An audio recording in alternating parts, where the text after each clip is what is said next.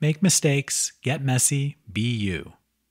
Have you ever bought a beautiful journal to fill it up with your thoughts, only to hesitate because you worried you were going to wreck the book somehow by doing it wrong? If so, you're not alone. Countless others had stopped journaling before they even began for the same reason. The problem is perfectionism. It happens to everyone at some point or another. We become so caught up in thinking everything must be right on the first try that we stop trying. The solution is fairly simple. Let go of the idea of a right or wrong way to journal. If you make a mess on the page, go on to the next. Forget grammar, spelling, or even trying to order your sentences just so. Instead, give yourself permission to be genuinely and honestly yourself. Nothing else is needed.